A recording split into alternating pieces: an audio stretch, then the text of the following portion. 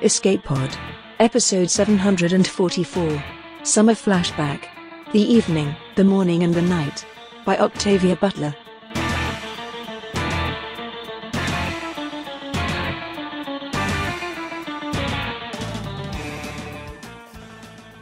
Welcome to Escape Pod Summer School's final month.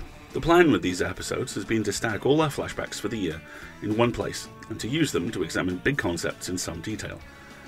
I'm Alistair, your host for these episodes, and over the last few weeks we've looked at the different ways science fiction explores space, we've looked at the concept of invasion, and this month we're taking a look at identity. And we're starting with the amazing Octavia Butler. One of the all-time greats, Butler's work is redolent with this theme. This story in particular, a novelette, explores identity in a half-dozen different ways and does so with Butler's customary grace, compassion, and laser-focused vision. Some logistics for you before we dive in. This episode was originally published February 2nd, 2015. Your narrator is Amanda Ching. Your host for the original episode was Norm Sherman. Your audio producer for the original episode was Matt Weller. And without further ado, it's story time. The Evening, the Morning, and the Night by Octavia Butler. When I was 15 and trying to show my independence by getting careless with my diet, my parents took me to a diarrhea disease ward. They wanted me to see, they said, where I was headed if I wasn't careful. In fact, it was where I was headed no matter what. It was only a matter of when, now or later. My parents were putting in their vote for later. I won't describe the ward. It's enough to say that when they brought me home, I cut my wrists. I did a thorough job of it, old Roman style in a bathtub of warm water. Almost made it. My father dislocated his shoulder breaking down the bathroom door. He and I never forgave each other for that day. The disease got him almost 3 years later, just before I went off to college. It was sudden. It doesn't happen that way often. Most people notice themselves beginning to drift, or their relatives notice, and they make arrangements with their chosen institution. People who are noticed and who resist going in can be locked up for a week's observation. I don't doubt that observation period breaks up a few families. Sending someone away for what turns out to be a false alarm, well, that isn't the sort of thing the victim is likely to forgive or forget. On the other hand, not sending someone away in time, missing the signs, or having a person go off suddenly without signs is inevitably dangerous for the victim. I've never heard of it going as badly, though, as it did in my family. People normally injure only themselves when their time comes, unless someone is stupid enough to try to handle them without the necessary drugs or restraints. My father killed my mother, then killed himself. I wasn't home when it happened. I had stayed at school later than usual, rehearsing graduation exercises. By the time I got home, there were cops everywhere. There was an ambulance, and 2 attendants were wheeling someone out on a stretcher, someone covered, more than covered, almost bagged. The cops wouldn't let me in. I didn't find out until later exactly what had happened. I wish I'd never found out. Dad had killed Mom, then skinned her completely. At least, that's how I hope it happened. I hope he killed her first. He broke some of her ribs, damaged her heart. Digging. Then he began tearing at himself, through skin and bone. Digging. He had managed to reach his own heart before he died. It was an especially bad example of the kind of thing that makes people afraid of us. It gets some of us into trouble for picking at a pimple or even for daydreaming. It has inspired restrictive laws, created problems with jobs, housing, schools. The Diarrhea Disease Foundation has spent millions telling the world that people like my father don't exist. A long time later, when I had gotten myself together as best I could, I went to college, to the University of Southern California, on a DILG scholarship. DILG is the retreat you try to send your out-of-control DGD relatives to. It's run by controlled DGDs like me, like my parents, while they lived. God knows how any controlled DGD stands it. Anyway, the place has a waiting list miles long. My parents put me on it after my suicide attempt, but chances were I'd be dead by the time my name came up. I can't say why I went to college, except that I had been going to school all my life and I didn't know what else to do. I didn't go with any particular hope. Hell, I knew what I was in for eventually. I was just marking time. Whatever I did was just marking time. If people were willing to pay me to go to school and mark time, why not do it? The weird part was, I worked hard, got top grades. If you work hard enough at something that doesn't matter, you can forget for a while about the things that do. Sometimes I thought about trying suicide again. How was it I'd had the courage when I was 15, but didn't have it now? 2 DGD parents, both religious, both as opposed to abortion as they were to suicide. So they had trusted God and the promises of modern medicine and had a child. But how could I look at what had happened to them and trust anything? I majored in biology. Non-DGDs say something about our disease makes us good at the sciences, genetics, molecular biology, biochemistry. That something was terror and a kind of driving hopelessness. Some of us went bad and became destructive before we had to. Yes, we did produce more than our share of criminals. And some of us went good spectacularly and made scientific and medical history. These last kept the doors at least partly open for the rest of us. They made discoveries in genetics, found cures for a couple of rare diseases, made advances in the fight against other diseases that weren't so rare, including, ironically, some forms of cancer. But they'd found nothing to help themselves. There had been nothing since the latest improvements in the diet, and those came just before I was born. They, like the original diet, gave more DGDs the courage to have children. They were supposed to do for DGDs what insulin had done for diabetics, give us a normal and nearly normal lifespan. Maybe they had worked for someone somewhere. They hadn't worked for anyone I knew. Biology. School was a pain in the usual ways. I didn't eat in public anymore, didn't like the way people stared at my biscuits, cleverly dubbed dog biscuits, in every school I'd ever attended. You'd think university students would be more creative. I didn't like the way people edged away from me when they caught sight of my emblem. I'd begun wearing it on a chain around my neck and putting it down inside my blouse, but people managed to notice it anyway. People who don't eat in public, who drink nothing more interesting than water, who smoke nothing at all, people like that are suspicious, or rather, they make others suspicious. Sooner or later, one of those others, finding my fingers and wrists bare, would fake an interest in my chain. That would be that. I couldn't hide the emblem in my purse. If anything happened to me, medical people had to see it in time to avoid giving me the medications they might use on a normal person. It isn't just ordinary food we have to avoid, but about a quarter of a physician's desk reference of widely used drugs. Every now and then there are news stories about people who stopped carrying their emblems, probably trying to pass as normal. Then they have an accident. By the time anyone realizes there is anything wrong, it's too late. So I wore my emblem, and one way or another, people got a look at it or got the word from someone who had. She is! Yeah. At the beginning of my 3rd year, 4 other DGDs and I decided to rent a house together. We'd all had enough of being lepers 24 hours a day. There was an English major. He wanted to be a writer and tell our story from the inside, which had only been done 30 or 40 times before. There was a special education major who hoped the handicapped would accept her more readily than the able-bodied, a pre-med who planned to go into research, and a chemistry major who didn't really know what she wanted to do. 2 men and 3 women. All we had in common was our disease, plus a weird combination of stubborn intensity about whatever we happened to be doing and a hopeless cynicism about everything else. Healthy people say no one can concentrate like a DGD.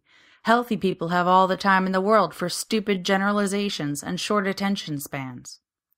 We did our work, came up for air now and then, ate our biscuits, and attended classes. Our only problem was house cleaning.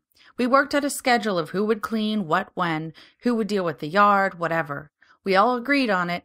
Then, except for me, everyone seemed to forget about it. I found myself going around reminding people to vacuum, clean the bathroom, mow the lawn. I figured they'd all hate me in no time, but I wasn't going to be their maid, and I wasn't going to live in filth. Nobody complained. Nobody even seemed annoyed. They just came up out of their academic haze, cleaned, mopped, mowed, and went back to it. I got into the habit of running around in the evening reminding people. It didn't bother me if it didn't bother them. "How'd you get to be the house mother?" a visiting DGD asked. I shrugged. Who cares? The house works. It did. It worked so well that this new guy wanted to move in. He was a friend of one of the others, another pre-med. Not bad looking. "So, do I get in or don't I?" he asked. "As far as I'm concerned, you do," I said. I did what his friend should have done, introduced him around. Then, after he left, talked to the others to make sure nobody had any real objections. He seemed to fit right in. He forgot to clean the toilet or mow the lawn, just like the others. His name was Alan Chi. I thought Chi was a Chinese name, and I wondered. But he told me his father was Nigerian, and that in Igbo, the word meant a kind of guardian angel or personal god. He said his own personal god hadn't been looking out for him very well to let him be born to 2 DGD parents. Him, too. I didn't think it was much more than that similarity that drew us together at first. Sure, I liked the way he looked, but I was used to liking someone's looks and having him run like hell when he found out what I was. It took me a while to get used to the fact that Alan wasn't going anywhere. I told him about my visit to the DGD ward when I was 15, and my suicide attempt afterward. I had never told anyone else. I was surprised at how relieved it made me feel to tell him, and somehow his reaction didn't surprise me. "Why didn't you try it again?" he asked. We were alone in the living room. "At first because of my parents," I said. "My father in particular. I couldn't do that to him again." "And after him?" "Fear inertia." He nodded. "When I do it, there'll be no half measures, no being rescued, no waking up in a hospital later." "You mean to do it?" "The day I realize I've started to drift. Thank God we get some warning." "Not necessarily." "Yes, we do. I've done a lot of reading, even talked to a couple of doctors. Don't believe the rumors non-DGDs invent." I looked away. I stared into the scarred, empty fireplace. I told him exactly how my father had died, something else I'd never voluntarily told anyone. He sighed. "Jesus." We looked at each other. "What are you going to do?" he asked. "I don't know." He extended a dark, square hand, and I took it and moved closer to him. He was a dark, square man, my height, half again my weight, and none of it fat. He was so bitter sometimes, he scared me. "My mother started to drift when I was 3, he said. "My father only lasted a few months longer. I heard he died a couple of years after he went into the hospital. If the two of them had had any sense, they would have had me aborted the minute my mother realized she was pregnant. But she had wanted a kid no matter what, and she was Catholic." He shook his head. "Hell, they should pass a law to sterilize the lot of us." "They?" I said. "You want kids?" "No, but more like us to wind up chewing their fingers off in some DGD ward. I don't want kids, but I don't want someone else telling me I can't have any." He stared at me until I began to feel stupid and defensive. I moved away from him. "Do you want someone else telling you what to do with your body?" I asked. "No need," he said. "I had that taken care of as soon as I was old enough." This left me staring. I'd thought about sterilization. What DGD hasn't? But I didn't know anyone else our age who had actually gone through with it. That would be like killing part of yourself, even though it wasn't a part you intended to use. Killing part of yourself when so much of you was already dead. "The damn disease could be wiped out in 1 generation, he said, "but people are still animals when it comes to breeding, still following mindless urges like dogs and cats." My impulse was to get up and go away, leave him to wallow in his bitterness and depression alone. But I stayed. He seemed to want to live even less than I did. I wondered how he'd made it this far. "Are you looking forward to doing research?" I probed. "Do you believe you'll be able to—" "No." I blinked. The word was as cold and dead a sound as I'd ever heard. "I don't believe in anything," he said. I took him to bed. He was the only other double DGD I'd ever met, and if nobody did anything for him, he wouldn't last much longer. I couldn't just let him slip away. For a while, maybe we could be each other's reasons for staying alive. He was a good student, for the same reason I was, and he seemed to shed some of his bitterness as time passed. Being around him helped me understand why, against all sanity, 2 DGDs would lock in on each other and start talking about marriage. Who else would have us? We probably wouldn't last very long anyway. These days, most DGDs make it to 40 at least, but then most of them don't have two DGD parents. As bright as Alan was, he might not get into medical school because of his double inheritance. No one would tell him his bad genes were keeping him out, of course, but we both knew what his chances were. Better to train doctors who were likely to live long enough to put their training to use. Alan's mother had been sent to Dilg. He hadn't seen her or been able to get any information about her from his grandparents while he was at home. By the time he left for college, he'd stopped asking questions. Maybe it was hearing about my parents that made him start again. I was with him when he called Dilg. Until that moment, he hadn't even known whether his mother was still alive. Surprisingly, she was. "Dilg must be good," I said when he hung up. "People don't usually... Yeah, I know," he said. "People don't usually live long once they're out of control. Dilg is different." We had gone to my room, where he turned a chair backward and sat down. "Dilg is what the others ought to be, if you can believe the literature." "Dilg is a giant DGD ward," I said. "It's richer, probably better at sucking in the donations, and it's run by people who can expect to become patients eventually. Apart from that, what's different?" "I've read about it," he said. "So should you. They've got some new treatment. They don't just shut people away to die the way the others do." "What else is there to do with them?" "With us?" "I don't know. It sounded like they have some kind of sheltered workshop. They've got patients doing things." "A new drug to control the self-destructiveness?" "I don't think so. We would have heard about that." "What else could it be?" "I'm going up to find out. Will you come with me?" "You're going up to see your mother." He took a ragged breath. "Yeah. Will you come with me?" I went to one of my windows and stared out at the weeds. We let them thrive in the backyard. In the front we mowed them, along with the few patches of grass. "I told you my DGD ward experience. You're not 15 now, and Dilg isn't some zoo of a ward. It's got to be, no matter what they tell the public, and I'm not sure I can stand it." He got up, came to stand next to me. "Will you try?" I didn't say anything. I focused on our reflections in the window glass, the two of us together. It looked right, felt right. He put his arm around me and I leaned back against him. Our being together had been as good for me as it seemed to have been for him. It had given me something to go on besides inertia and fear. I knew I would go with him. It felt like the right thing to do. "I can't say how I'll react when we get there," I said. "I can't say how I'll act either," he admitted, "especially when I see her." He made the appointment for the next Saturday afternoon. You make appointments to go to Dilg unless you're a government inspector of some kind. That's the custom, and Dilg gets away with it. We left L.A. in the rain early Saturday morning. Rain followed us off and on up the coast as far as Santa Barbara. Dilg was hidden away in the hills not far from San Jose.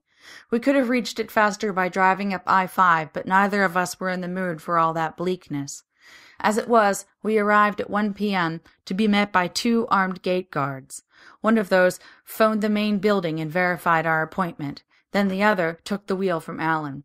"Sorry," he said, "but no one is permitted inside without an escort. We'll meet your guide at the garage." None of this surprised me. Dilg is a place where not only the patients but much of the staff is DGD. A maximum security prison wouldn't have been as potentially dangerous. On the other hand, I'd never heard of anyone getting chewed up here. Hospitals and rest homes had accidents. Dilg didn't. It was beautiful, an old estate, one that didn't make sense in the days of high taxes. It had been owned by the Dilg family. Oil, chemicals, pharmaceuticals. Ironically, they had even owned part of the late unlamented Hadean laboratories. They had had a briefly profitable interest in Hidnoko, the magic bullet, the cure for a large percentage of the world's cancer and a number of serious viral diseases, and the cause of diarrhea goad disease. If one of your parents was treated with Hidnoko and you were conceived after the treatments, you had DGD. If you had kids, you passed it on to them. Not everyone was equally affected. They didn't all commit suicide or murder, but they all mutilated themselves to some degree if they could. And they all drifted, went off into a world of their own, and stopped responding to their surroundings. Anyway, The only Dilg son of his generation had had his life saved by Hidinoko. Then he had watched 4 of his children die before doctors Kenneth Duria and Jan Goad came up with a decent understanding of the problem and a partial solution: the diet. They gave Richard Dilg a way of keeping his next 2 children alive, and he gave the big cumbersome estate over to the care of DGD patients. So the main building was an elaborate old mansion. There were other newer buildings, more like guest houses than institutional buildings. And there were wooded hills all around. Nice country. Green. The ocean wasn't far away. There was an old garage and a small parking lot. Waiting in the lot was a tall old woman. Our guard pulled up near her, let us out, and then parked the car in the half-empty garage. "Hello," the woman said, extending her hand. "I am Beatrice Alcantara." The hand was cool and dry and startlingly strong. I thought the woman was DGD, but her age threw me. She appeared to be about 60, and I'd never seen a DGD that old. I wasn't sure why I thought she was DGD. If she was, she must have been an experimental model, one of the first to survive. "Is it Doctor or Mrs.?" Alan asked. "It's Beatrice," she said. "I'm a doctor, but we don't use titles much here." I glanced at Alan, was surprised to see him smiling at her. He tended to go a long time between smiles. I looked at Beatrice and couldn't see anything to smile about.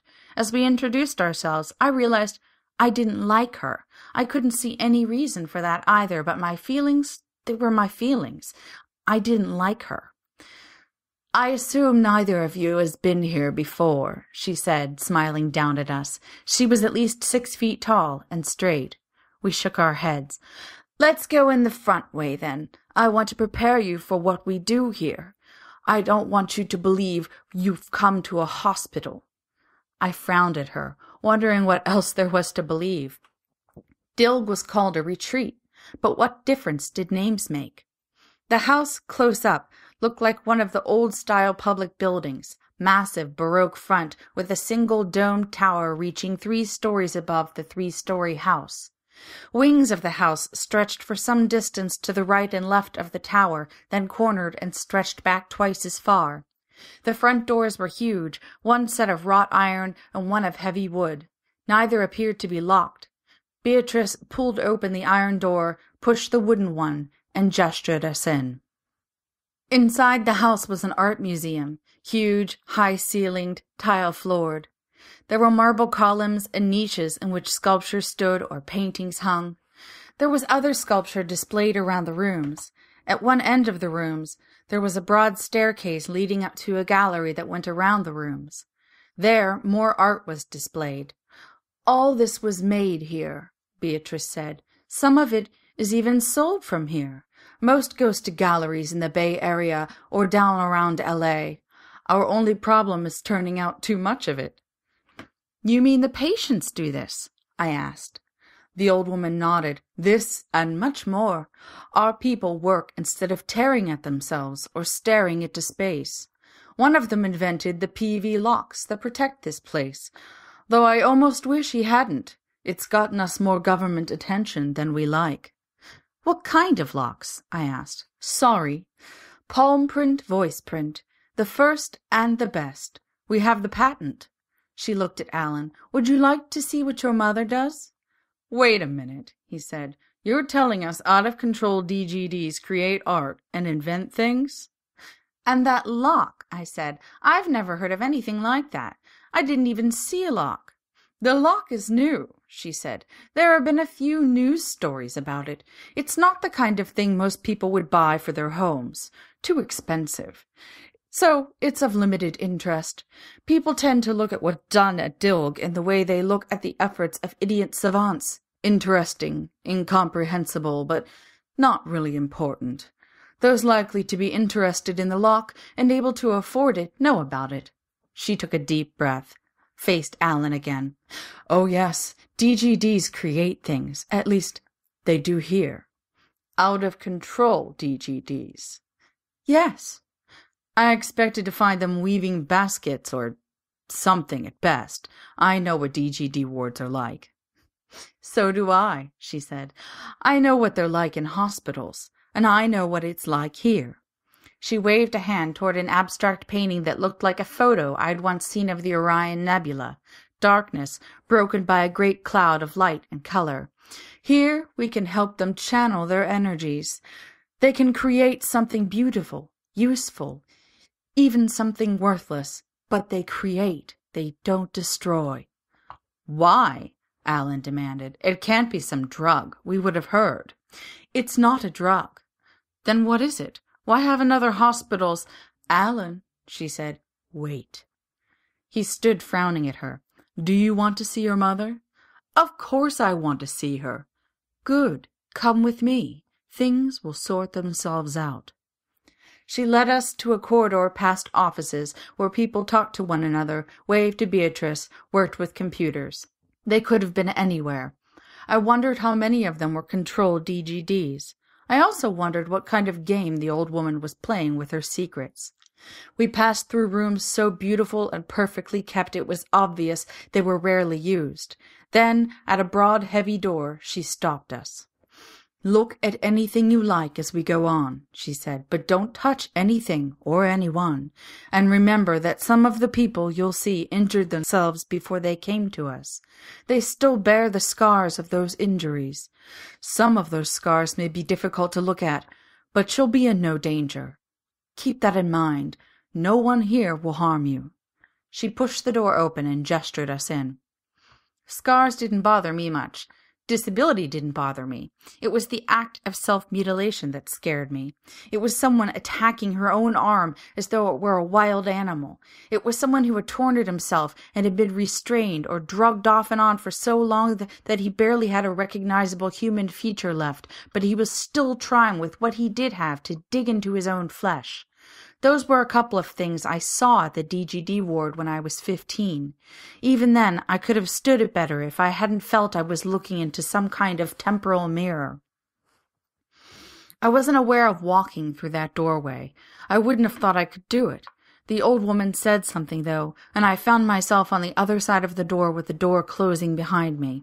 I turned to stare at her. She put her hand on my arm. "It's all right," she said quietly. "That door looks like a wall to a great many people." I backed away from her, out of her reach, repelled by her touch. Shaking hands had been enough, for God's sake. Something in her seemed to come to attention as she watched me. It made her even straighter. Deliberately, but for no apparent reason, she stepped toward Alan, touched him the way people do sometimes when they brush past, a kind of tactile "excuse me." In that wide, empty corridor, it was totally unnecessary. For some reason, she wanted to touch him and wanted me to see. What did she think she was doing? Flirting at her age? I glared at her, found myself suppressing an irrational urge to shove her away from him. The violence of the urge amazed me. Beatrice smiled and turned away. "This way," she said. Alan put his arm around me and tried to lead me after her. "Wait a minute," I said, not moving. Beatrice glanced around. "What just happened?" I asked. I was ready for her to lie, to say nothing happened, pretend not to know what I was talking about. "Are you planning to study medicine?" she asked. "What? What does that have to do?" "Study medicine. You may be able to do a great deal of good." She strode away, taking long steps so that we had to hurry to keep up. She led us through a room in which some people worked at computer terminals and others with pencils and paper. It would have been an ordinary scene, except that some people had half their faces ruined, or had only one hand or leg, or had other obvious scars. But they were all in control now. They were working.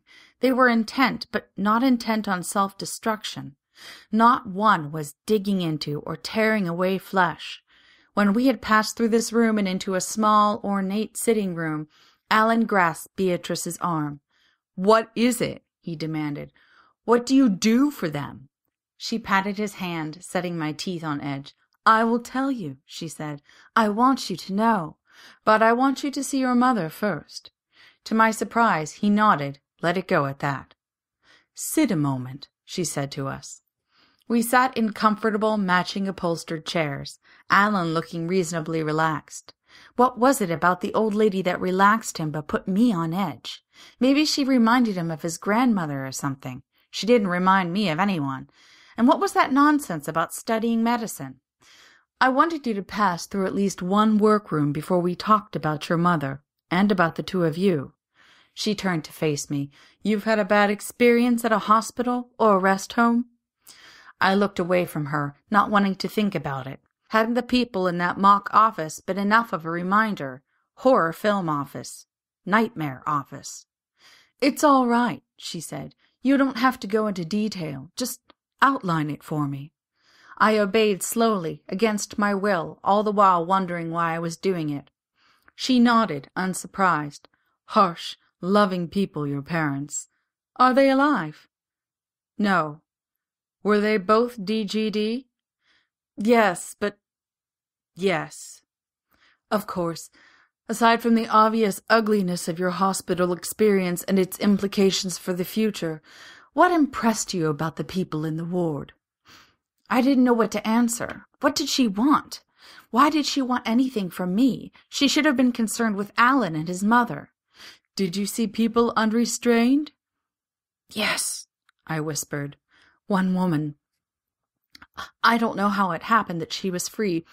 She ran up to us and slammed into my father without moving him.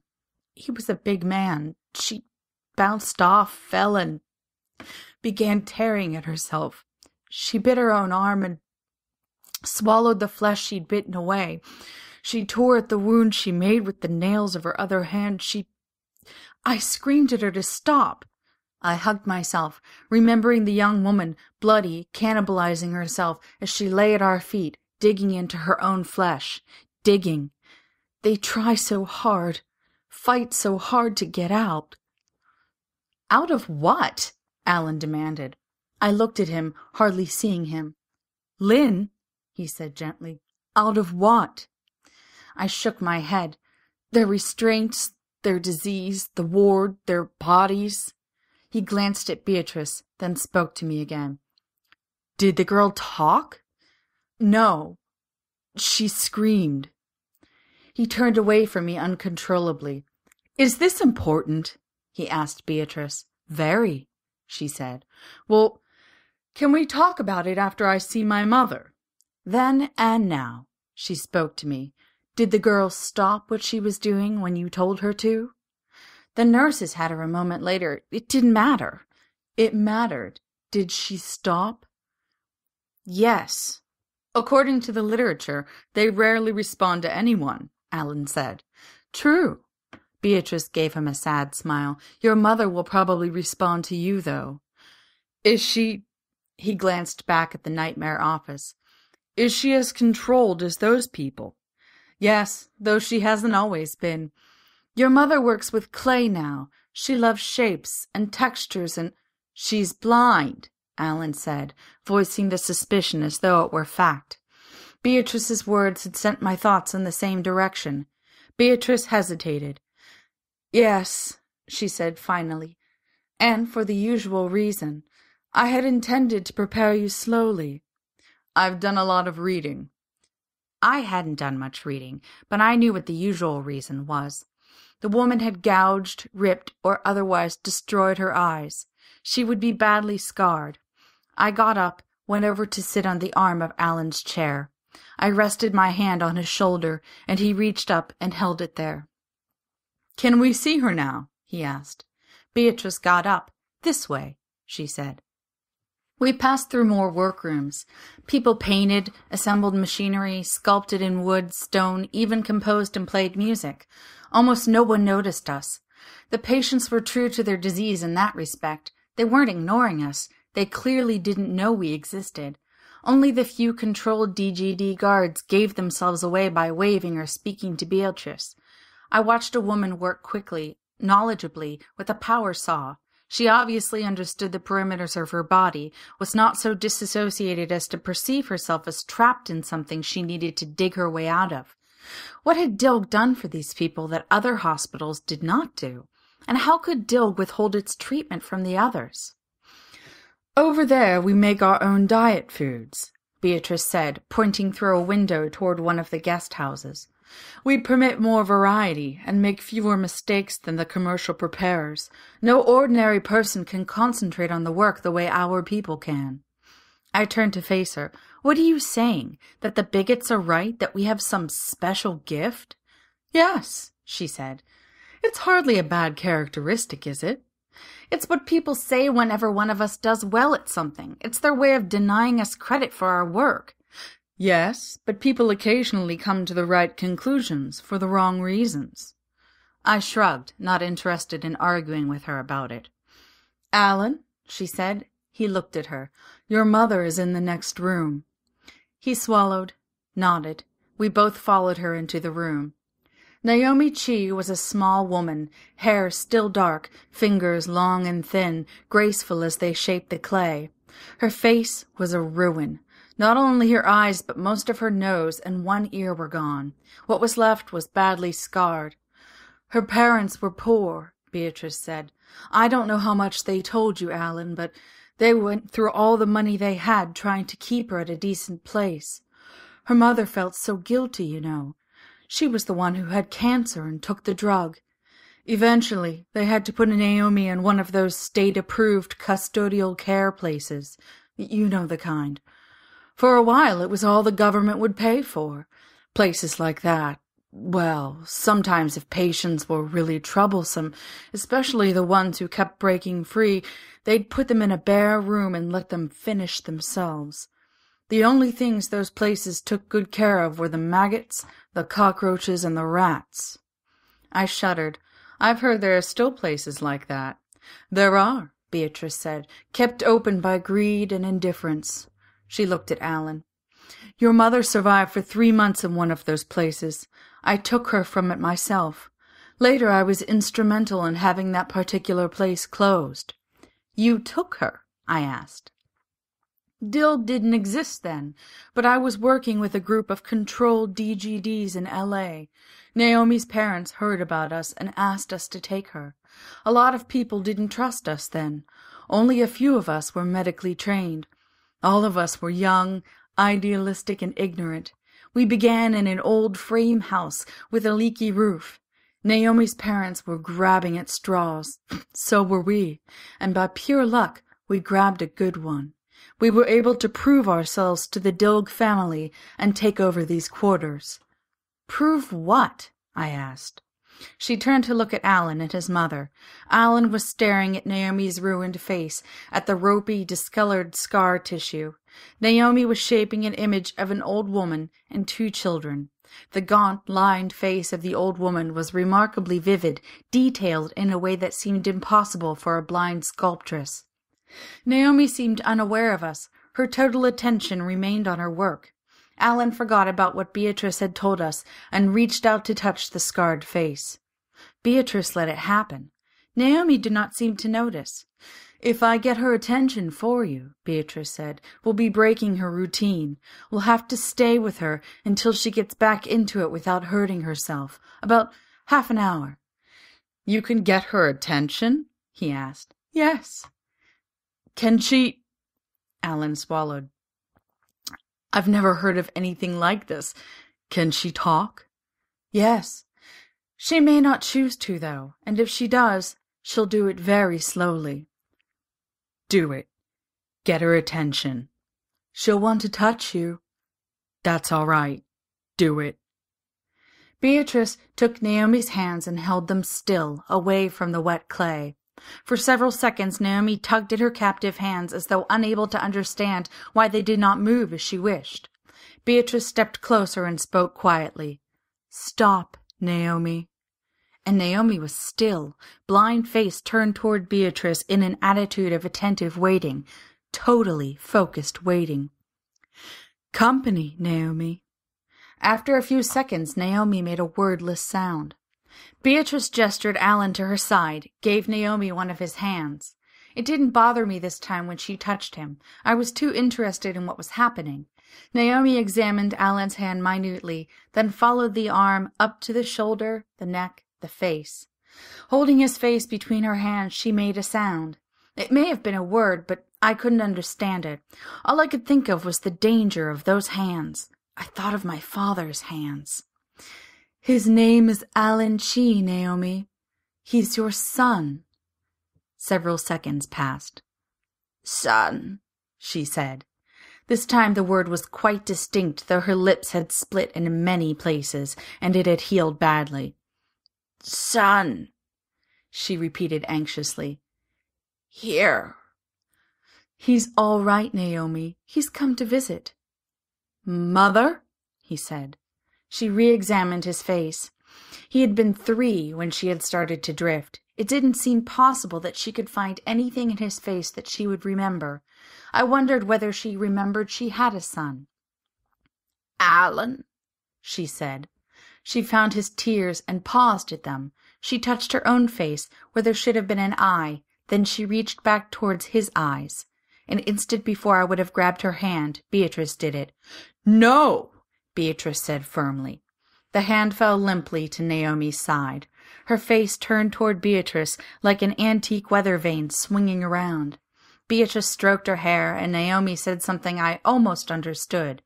Beatrice looked at Alan, who was frowning and wiping away tears. "Hug your son," Beatrice said softly. Naomi turned, groping, and Alan seized her in a tight, long hug. Her arms went around him slowly. She spoke words blurred by her ruined mouth, but just understandable. "Parents," she said. "Did my parents care for you?" Alan looked at her, clearly not understanding. "She wants to know whether her parents took care of you," I said. He glanced at me doubtfully, and then looked at Beatrice. "Yes," Beatrice said. "She just wants to know that they cared for you." "They did," he said. "They kept their promise to you, Mother." Several seconds passed. Naomi made sounds that even Alan took to be weeping, and he tried to comfort her. "Who else is here?" she said finally. This time Alan looked at me. I repeated what she'd said. "Her name is Lynn Mortimer," he said. He paused awkwardly. "She and I are going to be married." After a time, she moved back from him and said my name. My first impulse was to go to her. I wasn't afraid or repelled by her now, but for no reason I could explain, I looked at Beatrice. "Go," she said, "but you and I will have to talk later." I went to Naomi, took her hand. "Bee?" she said. "I'm Lynn," I said softly. She drew a quick breath. "No," she said. "No, you're—" "I'm Lynn. Do you want Bee? She's here." She said nothing. She put her hand to my face, explored it slowly. I let her do it, confident that I could stop her if she turned violent. But first one hand, then both went over me very gently. "You'll marry my son," she said finally. "Yes." "Good. You'll keep him safe." "As much as possible. We'll keep each other safe." "Yes," I said. "Good. No one will close him away from himself.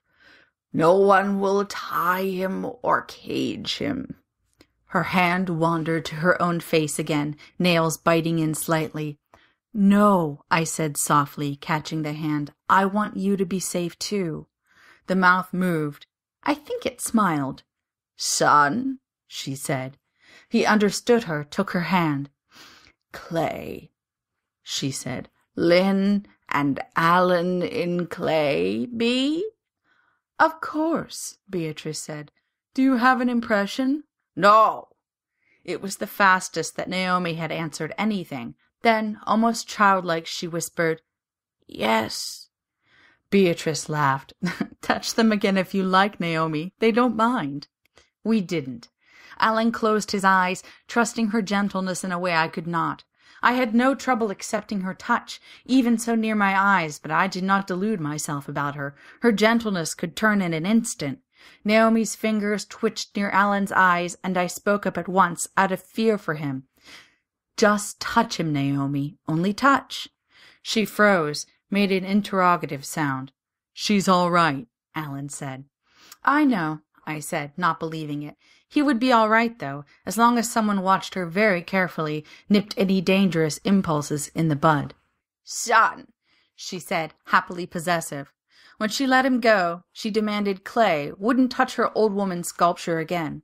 Beatrice got new clay for her, leaving us to soothe her and ease her impatience. Alan began to recognize signs of impending destructive behavior. Twice he caught her hands and said no. She struggled against him until I spoke to her. As Beatrice returned, it happened again, and Beatrice said, "No, Naomi." Obediently, Naomi let her hands fall to her sides. "What is it?" Alan demanded later when we had left Naomi safely, totally focused on her new work, clay sculptures of us. "Does she only listen to women or something?" Beatrice took us back to the sitting room, sat us both down, but did not sit down herself. She went to a window and stared out. "Naomi only obeys certain women," she said, "and she's sometimes slow to obey. She's worse than most, probably because of the damage she managed to do to herself before I got her." Beatrice faced us, stood biting her lip and frowning. "I haven't had to give this particular speech for a while," she said. "Most DGDs have the sense not to marry each other and produce children. I hope you two aren't planning to have any, in spite of our need." She took a deep breath. "It's a pheromone, a scent, and it's sex-linked. Men who inherit the disease from their fathers have no trace of the scent.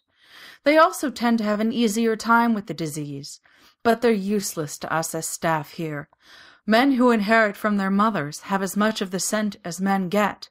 They can be useful here because the DGDs can at least be made to notice them.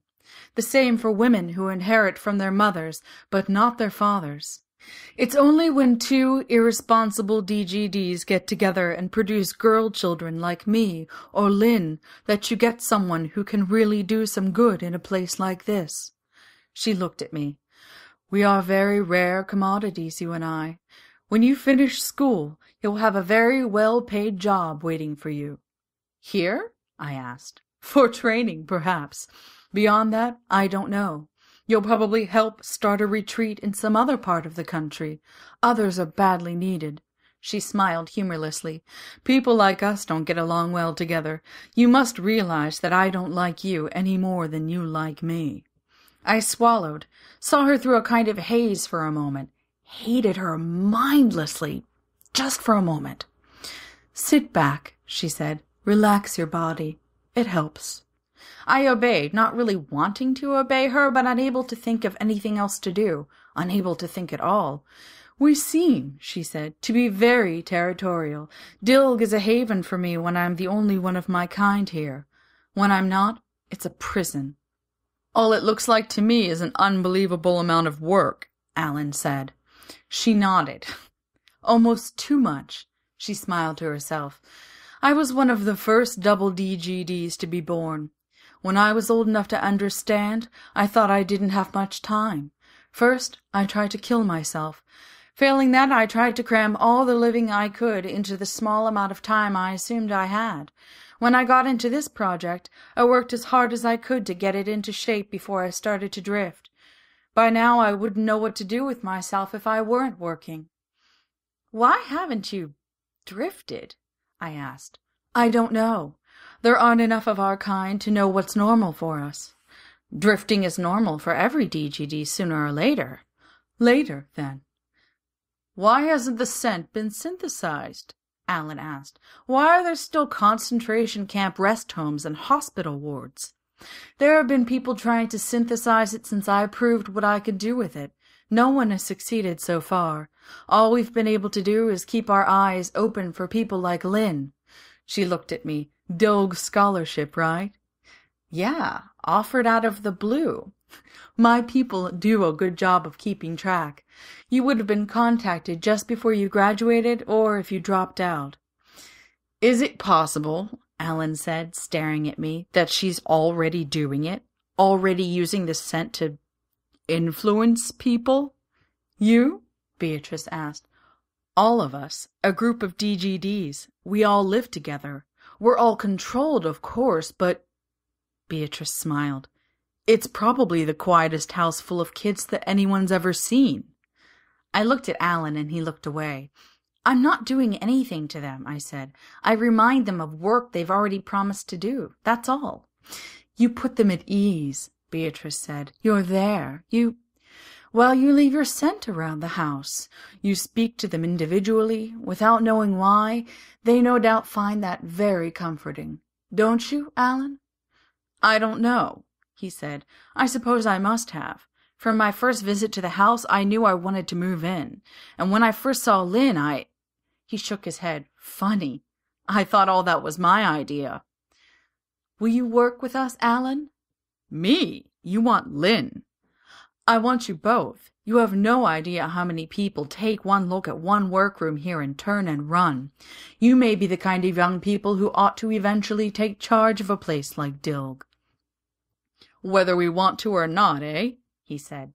Frightened, I tried to take his hand, but he moved it away. "Alan, this works," I said. "It's only a stopgap, I know. Genetic engineering will probably give us the final answers, but for God's sakes, this is something we can do now." "It's something you can do. Play queen bee in a retreat full of workers. I've never had any ambition to be a drone." "A physician isn't likely to be a drone," Beatrice said. "Would you marry one of your patients?" he demanded. "That's what Lynn would be doing if she married me, whether I become a doctor or not." She looked away from him, stared across the room. "My husband is here," she said softly. "He's been a patient here for almost a decade. What better place for him when his time came?" "Shit!" Alan muttered. He glanced at me. "Let's get out of here." He got up and strode across the room to the door, pulled at it, then realized it was locked. He turned to face Beatrice, his body language demanding she let him out. She went to him, took him by the shoulder, and turned him to face the door. "Try it once more," she said quietly. "You can't break it.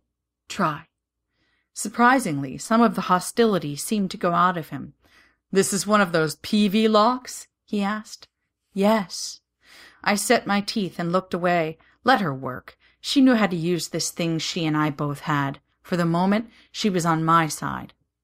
I heard him make some effort with the door. The door didn't even rattle. Beatrice took his hand from it, and with her own hand flat against what appeared to be a large brass knob, she pushed the door open. "The man who created that lock is nobody in particular," she said. "He doesn't have an unusually high IQ, didn't even finish college. But sometime in his life, he read a science fiction story in which palm print locks were a given. He went that story one better by creating one that responded to voice or palm. It took him years, but we were able to give him those years. The people of Dilg are problem solvers, Alan. Think of the problems you could solve." He looked as though he were beginning to think, beginning to understand. "I don't see how biological research can be done that way," he said. "Not with everyone acting on his own, not even aware of other researchers and their work." "It is being done," she said, "and not in isolation. Our retreat in Colorado specializes in it and has just barely enough trained, controlled DGDs to see that no one really works in isolation. Our patients can still read and write, those who haven't damaged themselves too badly. They can take each other's work into account if reports are made available to them, and they can read material that comes in from the outside. They're working, Alan. The disease hasn't stopped them, won't stop them." He stared at her, seemed to be caught by her intensity or her scent. He spoke as though his words were a strain, as though they hurt his throat. "I won't be a puppet. I won't be controlled by a goddamn smell. Alan, I won't be what my mother is. I'd rather be dead." "There's no reason for you to become what your mother is." He drew back in obvious disbelief. "Your mother is brain damaged, thanks to the 3 months she spent in that custodial care toilet. She had no speech at all when I met her. She's improved more than you can imagine. None of that has to happen to you. Work with us, and we'll see that none of it happens to you." He hesitated, seemed less sure of himself. Even that much flexibility in him was surprising. "I'll be under your control or Lynn's," he said. She shook her head. "Not even your mother is under my control. She's aware of me. She's able to take direction from me. She trusts me the way any blind person would trust her guide." "There's more to it than that." "Not here, not at any of our retreats." I don't believe you. Then you don't understand how much individuality our people retain. They know they need help, but they have minds of their own. If you want to see the abuse of power you're worried about, go to a DGD ward. You're better than that, I admit. Hell is probably better than that, but you don't trust us. He shrugged. You do, you know. She smiled. You don't want to, but you do. That's what worries you. And it leaves you with work to do. Look into what I've said. See for yourself. We offer DGDs a chance to live and do whatever they decide is important to them. What do you have? What can you realistically hope for that's better than that? Silence. I don't know what to think, he said finally. Go home, she said. Decide what to think. It's the most important decision you'll ever make. He looked at me. I went to him, not sure how he'd react, not sure he'd want me no matter what he decided. What are you going to do? He asked. The question startled me. You have a choice, I said. I don't if she's right. How could I not wind up running a retreat? Do you want to? I swallowed. I hadn't really faced that question yet. Did I want to spend my life in something that was basically a refined DGD ward? No!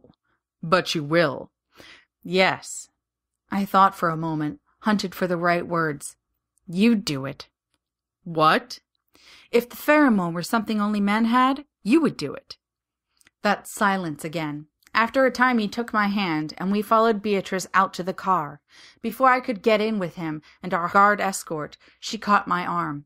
I jerked away reflexively. By the time I caught myself, I had swung around as though I meant to hit her. Hell, I did mean to hit her, but I stopped myself in time. Sorry, I said, with no attempt at sincerity.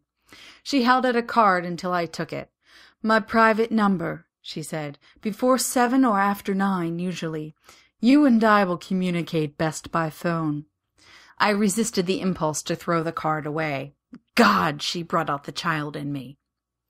Inside the car, Alan said something to the guard. I couldn't hear what it was, but the sound of his voice reminded me of him arguing with her logic and her scent.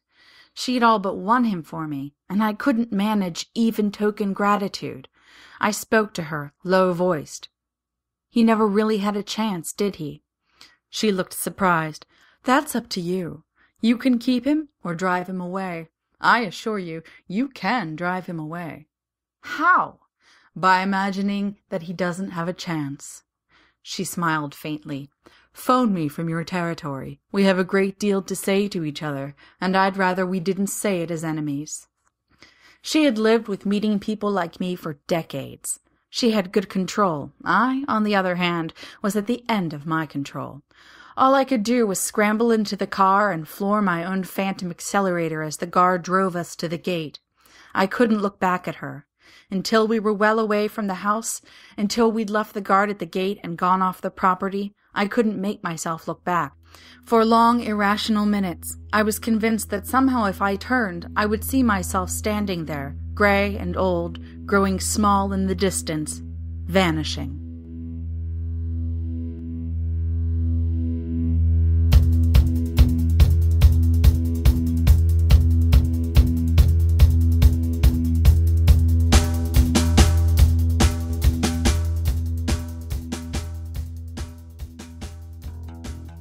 So let's talk about identity and how the story defines and challenges it.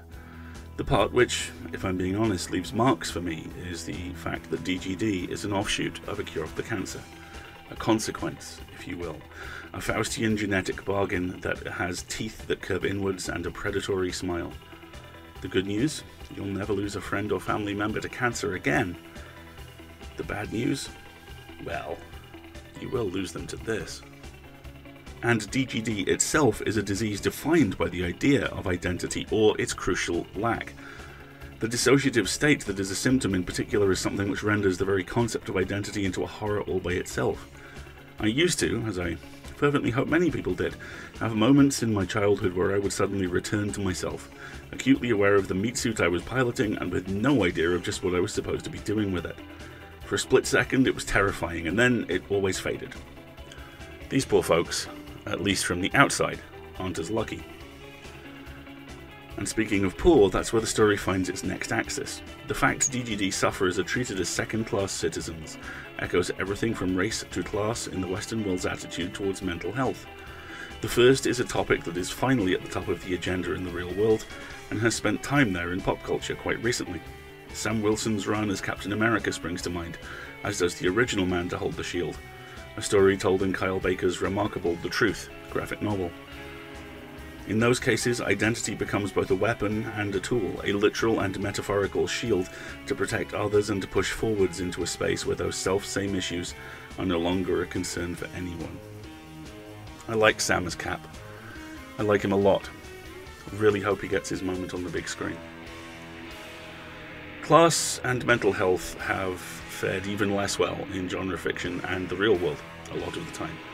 Mental health especially is far too often used as an excuse for erratic, deeply rude geniuses, a trope which has hung around the TARDIS. It often seems longer than the hat stand has. Likewise, the amount of genre fiction that uses mental health conditions as a shortcut for villain is almost as long as the amount that use disfigurement as a shortcut for evil. One of the series that redressed the balance, at least a little, and did so very well, is a recent trilogy by Tim Pratt, The Wrong Stars. There, identity becomes weaponized for one character in a manner that both marks and empowers him in a genuinely surprising way. Likewise, Becky Chambers' superb back catalogue, which goes out of its way to ensure everyone gets a moment in the sun, and each person is much, much more than simply their surname or their job on the spaceship. But where this story really gets me is the way it marries identity and trauma. There is a Hemingway quote that always rattles around my brain. We are all of us broken, and after we are stronger in the broken places. It's a vintage Big Ernie, implying heavily that in order to truly understand and appreciate life, one must get one's ass soundly kicked, but there's also a clear element of truth to it. I have been through serious psychological and emotional trauma 3 times in my life. I am a different man because of each one. Each one felt it would last forever while it was happening. None of them did. The final beat here is one which resonates with something that often feels in short supply, and is certainly a rare visitor to stories like this in other locales. Hope. Not just hope, but the sense of a circuit being closed, a piece of clothing fitting for a second time, but in a different way to the first. To borrow my favourite line from The Blacklist, it will be the first thing you think of every morning, and then, one day, it will be the second. We survive. After a while, we do much more, and we do it uniquely, and we do it all as ourselves. That's what this story teaches us, that identity is truly unique as a concept. It is uniquely, powerfully ours, and at the same time protean and malleable, but only for us. We decide who we are every day, and while our direction of travel is altered by circumstances, our destination is not.